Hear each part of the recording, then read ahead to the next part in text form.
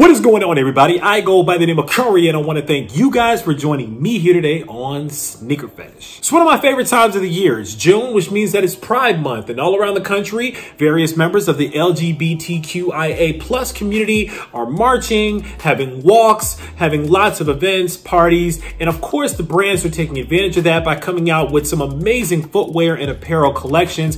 Today's sneaker that we're talking about is one of my favorite out of the entire collection from Nike's BETRUE Collection. Without further ado, let's take a look. Boom. And there it is, ladies and gentlemen. This is the Air Max 90 BETRUE. Now, before we get into the shoe, let me actually start with the box, tell you guys a little bit of history about the designer, not just of the shoe, but of the flag and the colors that inspired this sneaker and why this year makes it so special. Starting with the box, as you guys can see, you have the rainbow flag right on top of the box here. Now, all around the box, it's all colored with the various colors from the rainbow flag. But the cool thing about this is that it's actually the colors of the original rainbow flag. Now, the rainbow flag that we all know today to be the international symbol for LGBT communities actually is 6 colors, whereas this box, Nike actually paid homage to the designer Gilbert Baker, whose signature is down in the lower right-hand corner, and his original design with all 8 colors of his original flag in the box. But who exactly was Gilbert Baker and what did he do? Gilbert Baker was actually one of the pioneers of the gay pride movement back in the 60s and 70s. Now, there was a monumental event that a lot of people say sparked the gay pride movement back in the late 60s called the Stonewall riots. Some people call it the Stonewall Uprising. We will get into that history after we take a look at the sneaker. However, as a result of the Stonewall riots and the various marches and the rise of the gay pride movement that happened in the early 70s, that inspired Gilbert Baker to go ahead and design what we all know now as the pride flag. Now, as you guys can see, you have the standard Air Max 90 silhouette. However, it looks very, very colorful. Lots of different elements in it. So starting with the upper of the sneaker here, let's start here in the middle of the upper of the sneaker here. All black leather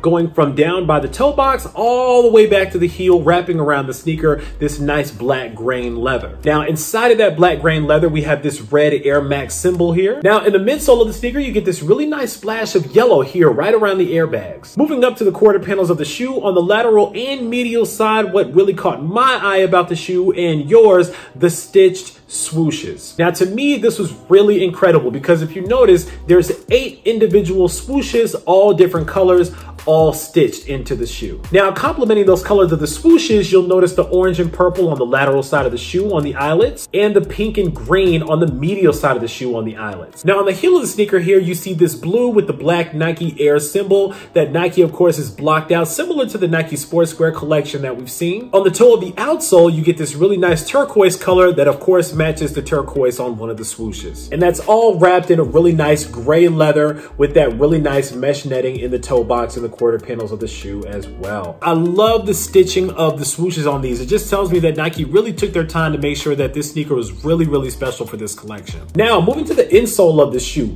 Pink insole on the left shoe here that says BETRUE on the bottom with Gilbert Baker's signature right above it. But the right insole is possibly my favorite because it actually explains what each of the colors on the rainbow flag mean. Sexuality, life, healing, sunlight, nature, magic, serenity, and spirit. All very essential things to leading a happy and healthy life. Now, as I mentioned before, the original flag had all 8 colors on here, and for the 50th anniversary of the Stonewall riots, Nike actually paid homage to Gilbert Baker, who unfortunately is now passed on, by including all of the original 8 colors instead of just the traditional 6 colors that you see on the rainbow flag today. Now, I was doing a little bit of research about the flag itself, and apparently the hot pink color was the first to be removed from the flag because it was too expensive to produce when Gilbert Baker started to mass produce the flag. Apparently, the turquoise color for Magic was the second to be removed because there was a parade or a pride parade. I don't know. You guys can probably correct me on that one, but they wanted an even amount of colors to be on there so that they could split the flag into 2 and they can display it prominently. Now, the Stonewall riots, what exactly was it? There are countless documentaries all over the internet, all over YouTube that you can sit and watch for hours that really delve deeply into what the Stonewall riots were. were, but I'll just give you the quick 30-second synopsis. Back in the 50s and 60s, homosexuality was actually considered illegal in 49 out of the 50 states in America, everywhere except for Illinois, of all places. So in New York, there were a lot of different gay bars that people would go to kind of as a safe haven or a refuge. Now, some of these places were a little seedier than places, but the police always had surveillance on all of these bars around town. Now, during those days, police would actually raid these bars quite often. Sometimes they would take bribes. Other times they would do ridiculous things like citing and arresting people for not wearing gender appropriate clothing. But there was one particular night at a place called the Stonewall Inn where the police often raided, except on this night in 1969, the patrons had had enough of the police coming and harassing them. And they did something about it. They ended up rising up, throwing various objects, not only at the police officers, but locking the police officers inside of the building and attempting to set the place on fire. Apparently, they felt like enough was enough and they were sick and tired of getting harassed and getting this kind of treatment from the police officers. It was a powerful moment and a huge milestone in the gay pride movement. And from that night, it really sparked and served as a catalyst for the gay pride movement as we know it today. Now, it's crazy because you really don't hear that much about gay pride back in the 60s and 70s as much as you do about things like racial oppression and things of that nature. You know, we oftentimes talk about the civil rights movement, which was incredibly important in and of itself, but we don't really talk about the LGBT and the gay pride movement as much as we should that was happening at the same time. Remember, the 60s and the 70s were a time of rebellion, the Vietnam War, a lot of people were protesting, and the LGBT community was just as much a part of that as anybody else. So kudos to Gilbert Baker and kudos to everybody that was there at the Stonewall riots that very fateful night that started and spearheaded what we know as gay pride movement today. I myself have a lot of homosexual and transsexual friends and family, so they always get my full support. But that leads me to the interesting question about these collections.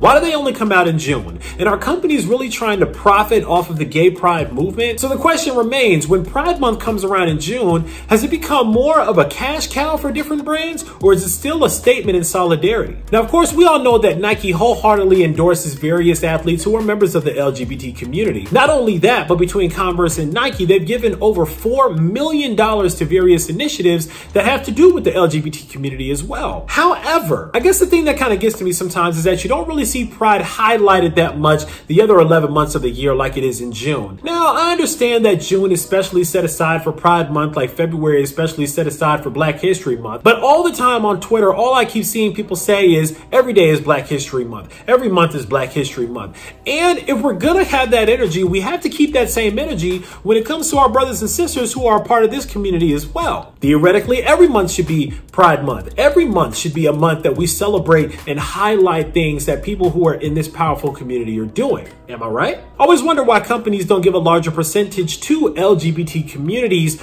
especially during June. Now, again, not knocking Nike or any other brand that releases apparel and footwear that has to do with this amazing month, because again, $4 million, that's a lot of money. But don't be fooled, Nike's still getting their bread too. And they understand that when June rolls around, there's a lot of profits to be had. I guess it comes down to the individual taste, because at the end of the day, everybody's kind of here to capitalize off of anything if there's a lot of energy around it. I mean, to say that Nike was wrong for cashing in on Pride Month is to say that Hallmark is wrong for being a company at all, because all they do is cash in on different holidays every month. So do I think that Nike necessarily is wrong for making this? No, as long as they keep promoting the community and they keep promoting the athletes that are also a part of this community, I guess I don't have a problem with it. But I won't lie, it would be nice to see a little bit more support the other 11 months of the year. That's just one man's opinion. Let me know what you guys think. Sound off down below. And that's pretty much it when it comes to these shoes. Now it's time for you guys to sound off. Let me know what you guys think about the Air Max 90 BETRUEs. Did you add this to your collection? Are you a member of the LGBT community or not? And if you are, tell me what you think about Pride Month. Do you feel like enough emphasis and support is placed on this month?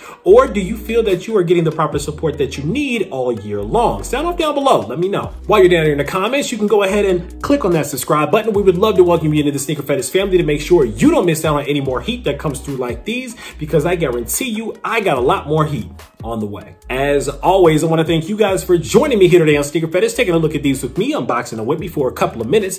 I go by the name of Kari. This is the Air Max 90 from the 2019 BETRUE Collection. And until next time, I'm out.